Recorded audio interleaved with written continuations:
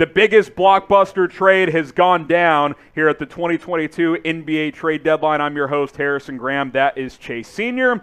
James Harden, Ben Simmons, the blockbuster trade has gone down, Chase. We'll get the full trade details here, but man, what a day here at the trade deadline. Fascinating. As early as last week, a couple weeks ago, it seemed as though this deal was going to be impossible because Philadelphia didn't have any leverage. But as we know, Daryl Morey, running basketball operations now for Philadelphia, formerly with Houston, has always been very, very aggressive. And at the last minute, the Sixers had the leverage over the Brooklyn Nets, and frankly, I think Philadelphia wins this deal because they get James Harden to pair up with Joel Embiid. That two-man game and them as a duo makes them immediate factors in the Eastern Conference. Yesterday, they were not that because really they were just a fun team. So Joel Embiid, the front runner for MVP, now has the horsepower and the firepower offensively to get the most legit co-star he has ever had throughout his NBA career. And why I think Philadelphia wins this trade, they do not send away Tyrese Maxey, who to me is a blossoming young superstar at the point guard spot, and they don't lose one of the best perimeter defenders in the NBA in Matisse Thybulle. Now, to lose Seth Curry, a career 40+% three-point shooter, is a big loss for Philadelphia, but the big component of this deal, you maximize Joel Embiid's prime, and you team him up with James Harden, and James Harden has always been the apple of Daryl Morey's eye. He got him once again. Yeah, and here are the full trade details on screen for you guys. So who won the trade? Simple question. Type BKN for the Brooklyn Nets. Types PHI for the Philadelphia 76ers. Get your votes in. This will be the pinned comment on today's video. Who won this blockbuster trade between Philadelphia and Brooklyn? Now, Chase said that Philadelphia won the trade. I think so, too. Look, Seth Curry is a valuable piece. I get that.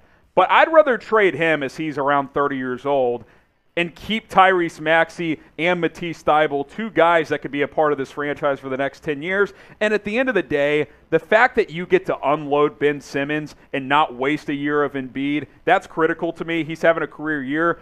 This probably isn't a guy that's going to play pushing toward 40 years old in Joel Embiid. He's a big with an injury history. Yep. You got to try and win every single year while you can, Chase. Getting James Harden helps you do that. It does. And, of course, I have concerns about James Harden. He was unhappy in Houston. He forced a trade. He was unhappy in Brooklyn. He forced a trade. And if it doesn't work out in Philadelphia, he has an opportunity to opt out of his contract after this year and become a free agent. Also, if he decides to sign a long-term deal with Philadelphia, you obviously have concerns about how he ages because James Harden has never been in the peakest form in terms of his shape. And his numbers this year are down, and the injury issues for a guy who really was such a durable player for so long are starting to accumulate with the hamstring issues the last 2 years. But look, James Harden is one of the best offensive threats that we have ever seen. The two-man game, the pick and pop, the pick and roll, and James Harden as a passer. You team him up with Joel Embiid, and that's a really scary tandem. Now, so far this year, Harden averaging 22.5 points per game, 10 dimes, almost 8 rebounds. He's always been really good as a triple-double threat. You take a look at the field goal percentage. It's only at 41.5 right now, 33% from beyond the arc. But look, the pressure isn't going to be on him offensively like it was in Houston and at times with the Brooklyn Nets because Joel Embiid is having a marvelous campaign. He leads the NBA in scoring. He's a terrific defensive player as well. And to be able to have a starting five now of, let's say, Tyrese Maxey at the 1, James Harden at the 2, Matisse Thybulle at the 3, Tobias Harris at the 4, and Joel Embiid at the 5 makes this team fascinating. Losing Seth Curry and his shooting ability will certainly hurt. There are also picks going to Brooklyn in this deal as well, but you're trying to maximize the prime for Joel Embiid right now, and by doing this trade, the Sixers are able to do that. Before we get to the Nets side of this, real quick, I'll counter the starting five thing. Sure, like 1, 2, whatever. Harden's the primary point guard. Yeah. In this Maxey situation. can play off ball if he wants, or run that second unit. Yeah, Maxey can play some point if Harden's taking a break, but this is going to be a Harden and Embiid two-man game, and the other guys play off that. That is, I mean, he's averaging over 10 assists a game this year. He's basically become a point guard over the last several years. We'll get to the Nets side of this deal momentarily as well, as Ben Simmons is the big piece heading to Brooklyn. This is why you subscribe. I don't think anyone does what we do here at Chat Sports and on YouTube. No one does it better. We went live 3 hours before the deadline, broke down some of the smaller trades, and we were live breaking this one down before anyone else. Subscribe, breaking news, trade deadline coverage. We got you guys covered. NBA news and rumors throughout the whole calendar year. Plus, if you're an NFL fan, we have NFL coverage as well. It's free. YouTube.com/ChatSportsTV. Do not miss any of our coverage here at Chat Sports. Now, obviously, Chase, there is the Simmons side of this, as Philadelphia gets to unload him. Now, you kind of look at this for Brooklyn's side, right? Like, I think they had no choice here but to trade Harden. I think he went to management and was like, I'm not re-signing here. I'm giving you a chance to trade me because I will not re-sign. So they decided to do that. So I guess Harden deserves a little credit for that. But now Simmons gets to really have an opportunity at redemption because say he gets in there, Durant gets healthy, he's re-engaged and they make a run, an opportunity to reset his image with the Brooklyn Nets. No doubt about it. And look, the second round flameout for Ben Simmons was really ugly. He passed up on the dunk, which was a head-scratching move and remains one of the biggest mysteries that we've ever seen in NBA history. He shot around 33% from the free throw line. He has never shown a willingness to grow his offensive arsenal and shoot the basketball and put the necessary work in to grow that aspect of his game like a player like Giannis or maybe a Jaylen Brown. What has Ben Simmons always been, though?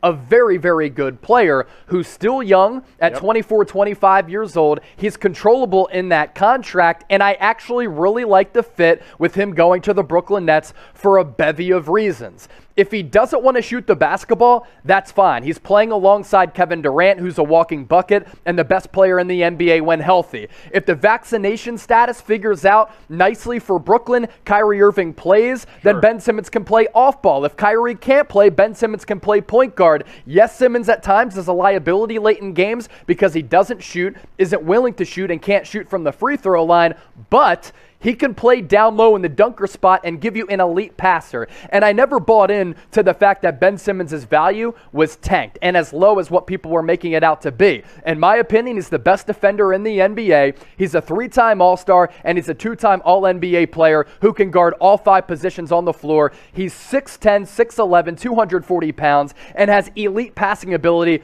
on the fast break and in the half court. He fits very well on Brooklyn, and honestly, it makes the Nets very interesting as well. Let's talk about the cap. What's the word? Cap. Aspect, element. Ramifications. Ramifications. All those words apply. Couldn't think of the word. It's okay. We've been live for several hours. Bobby Marks is the expert when it comes down to it of ESPN. He has it all break it down. Ramifications. I'm never going to live that one down. Simmons is under contract, $33 million, $35, $37, $40 over the next several years.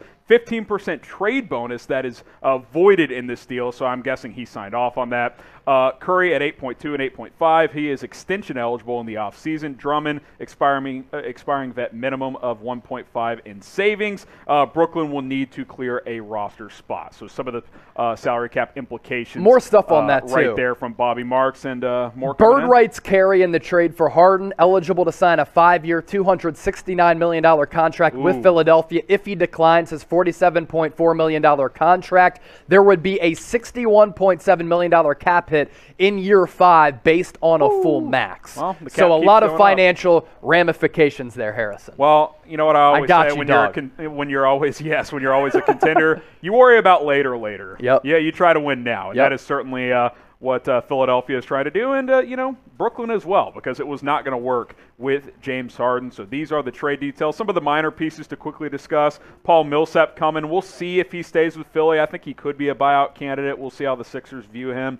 Seth Curry, Andre Drummond head over to Brooklyn, and of course the Nets also get 2 first-round picks. I wonder if the Nets use one or two of those first to maybe add another depth piece before the deadline is over here in the next hour and a half or so. Yeah, they could, because there was a report from Jake Fisher that if they got Matisse Thybulle, they were making calls across the NBA to other teams to inquire about Matisse Thybulle in hopes they could get something additional back. Now, I'm just looking at a new Woj tweet. The Nets will get the Sixers' 2022 first-round pick unprotected with a right to defer until 2023 and a 2027 first-round pick protected 1-8. The 2027 pick would roll over to 2028 protected 1-8 again. The pick turns into 2 second-rounders and $2 million in 2029, and who the hell knows what's going to be happening in 7 years. what we know right now, this trade, monster implications across the NBA. 2029, if that was a rookie in 2029, that would be someone who is currently... Is LeBron still going to be playing? That would be someone who's currently 11 years old. So that's how crazy these trade gets. All right,